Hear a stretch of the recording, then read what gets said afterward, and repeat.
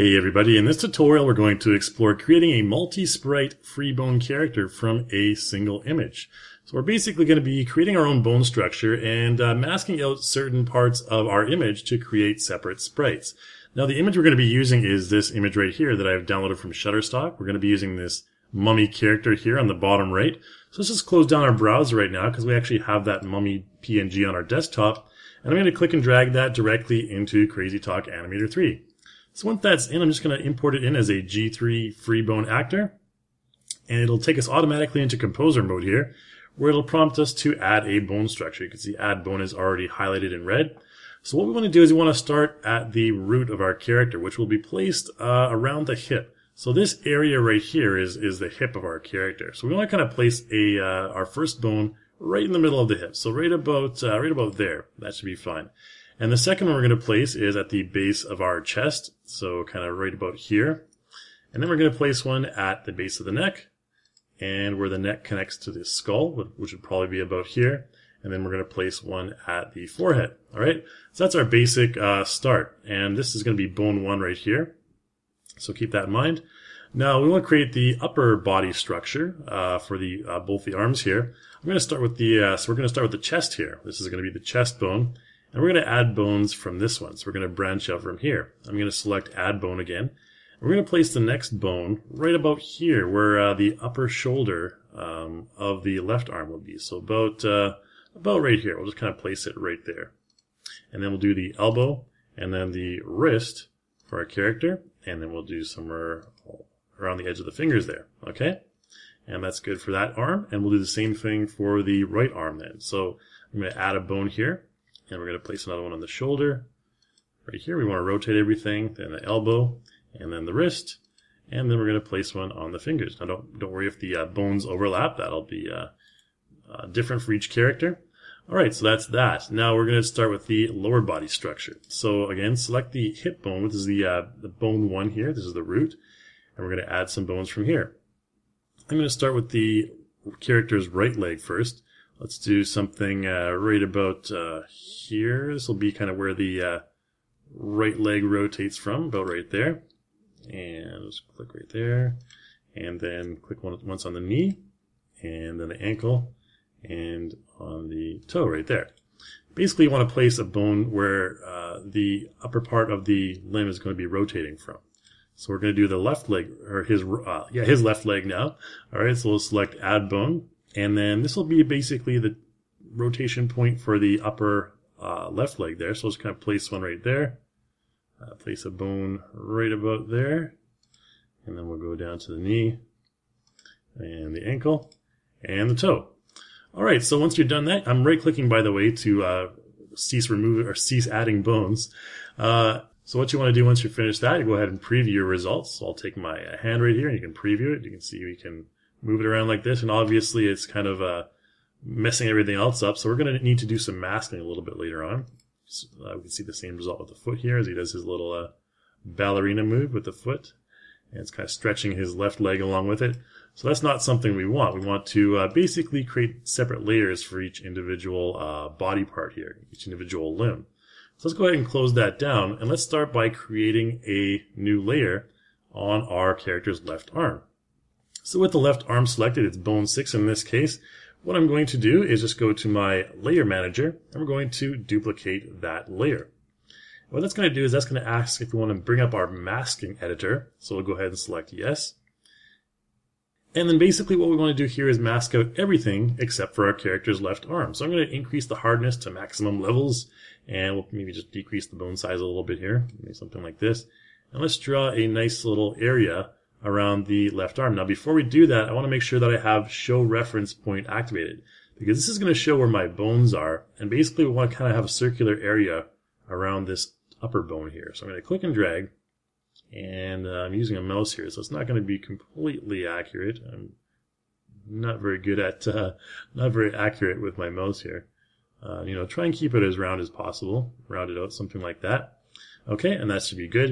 And then you want to mask out all the rest of the body there as well. All right, so let's do that really quickly. We can increase our brush size to make it a little bit quicker for us. So we just do the entire body pretty much. And for this bone 6, this is all we're going to have, this section right here. Okay, so once you're done that, what you want to do next is remove the background. That's going to remove that part of the character from the background, which in this case is the root. So we press OK.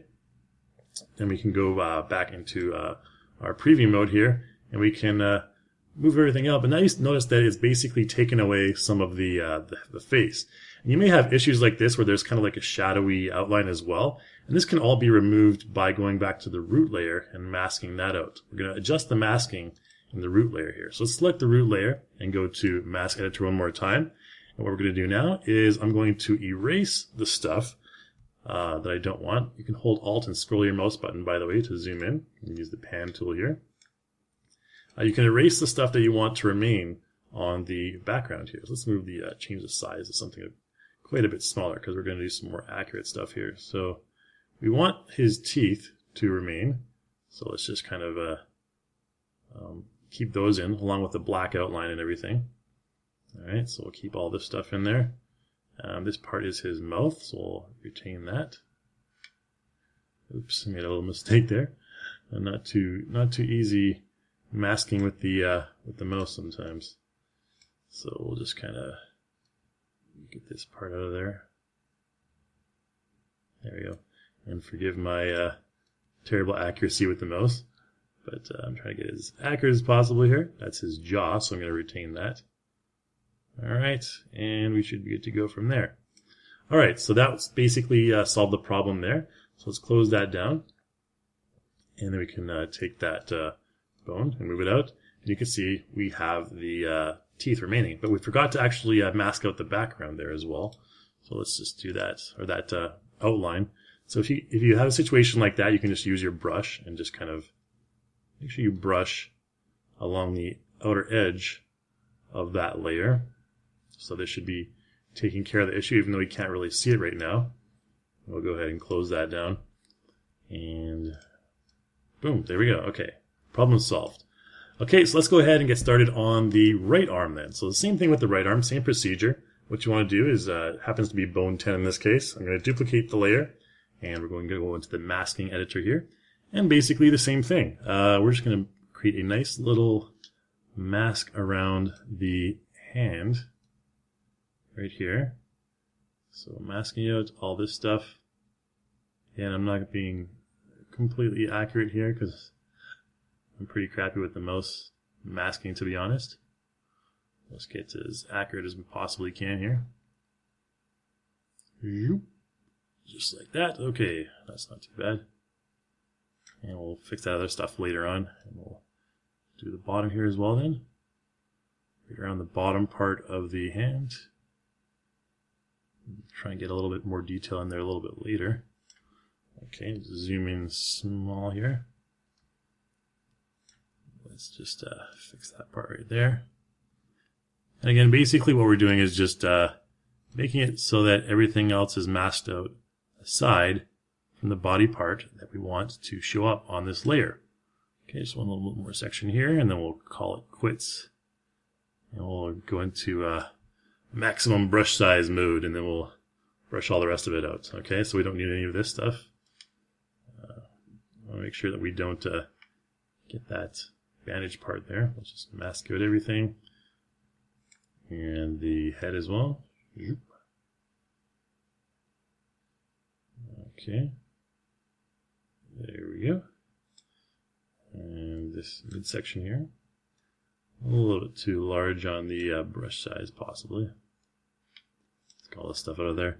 And then also we don't want this part here, which happens to be the jaw of the character. It looks like it's another finger, but it's actually the character's jaw. Alright, and let's get more of the black outline here. Alright. We shall work with that. Okay, so that's the arm that we want. And again, what we want to do again is remove the background. So just select remove background. It'll say background mask removed. And then you can go back to your, test it out first. So you can move it around like this. You can see now that we need to mask out that outline as well as restore the character's torso. So in this case, we're going to go to root again and restore, or go into the masking here. I'm going to mask out again, this outline here so we don't get that kind of halo thing going on. Just like this. And then what we want to do is also we want to use our erase tool, and we want to restore basically anything that we think would be part of our character's torso. So we can make a rounded kind of section up here. It's kind of rounded out, so it looks like he has some sort of torso. Okay, and then on the side we'll do the same thing, just like this, straight up, and that could be his torso. All right, so just this is the material that we want to use as our character's torso. All right, I think maybe a little bit more. Okay, and we'll work with that. Good. Okay, so that should fix that problem. And then if we move our bone over to the side, there we go. We have at least a little bit of a torso that we can rotate on and everything like that. Okay, now I'm going to be doing the legs really quickly here. I'm not going to make you wait around for it, so I'll just kind of fast forward this part and we'll come back when I'm finished.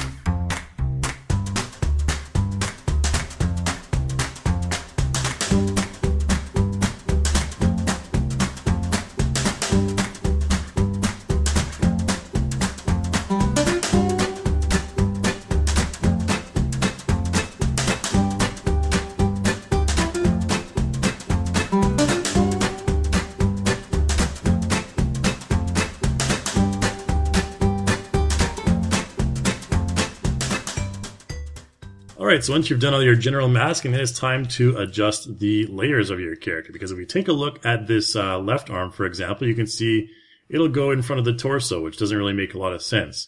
So let's go ahead and take care of that by just minimizing, or we'll twirl up all these sub-layers here, which we don't really need.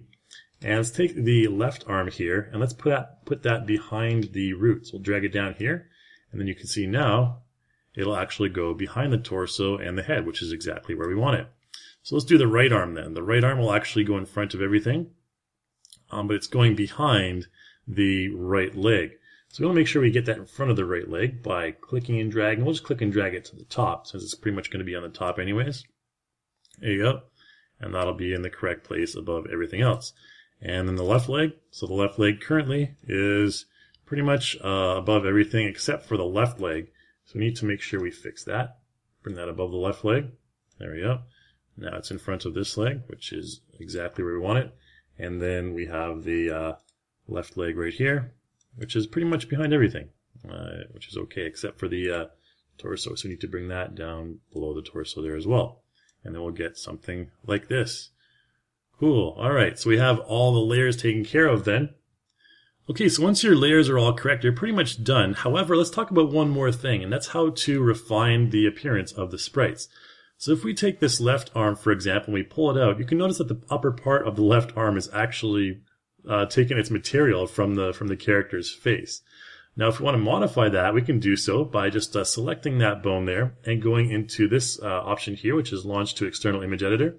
And that's going to load up that particular sprite in Photoshop. Okay?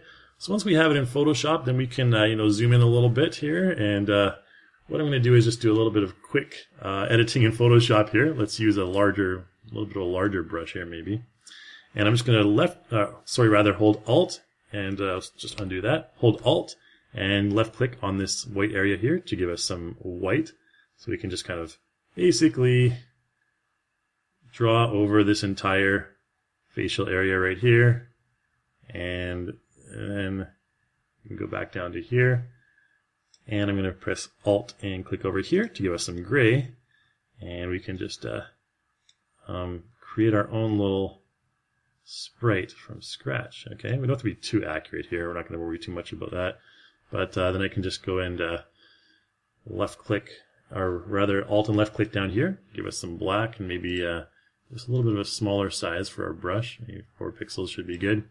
And let's just draw right around, draw a nice outline. Again, I'm using a mouse here, and that's going to be giving me probably not the best results, but just bear with me for a moment while I finish the upper arm of my mummy character here. Fill in the rest there as well if we want. All right, and maybe fill in this part here. And then we can just, create our own bandages. Something like this. And Another bandage over here. All right, we'll just work with that for now, okay? My patch-up job of creating bandages for our zombie arm here. So once you're finished that, just go ahead and save it. Then we can close down Photoshop, and then if I move this arm out, boom, there is our completely new sprite that we've created, just with a little Photoshop foo there. All right, and you can do the same thing. I mean, for the torso here, you obviously will probably want to get rid of all that hand on the torso, but I just kind of wanted to show you an example of how you can do that. Now, there's one final thing you want to do as well, is you want to go to your layer manager and make sure that all your main bones here are double bound. So just click on this button right here, and that'll double bind all your main sprites. So the arm, 2 arms, and the 2 legs, and that'll turn the main bones here into, or main nodes rather, into a red color. And then you can just go back into stage mode. And once in stage mode, we can take a look at animating our character with the motion key editor down here. So just click that, and you can see we have bone 1, which is our root bone selected in this case. If we rotate that, it's going to rotate our entire character.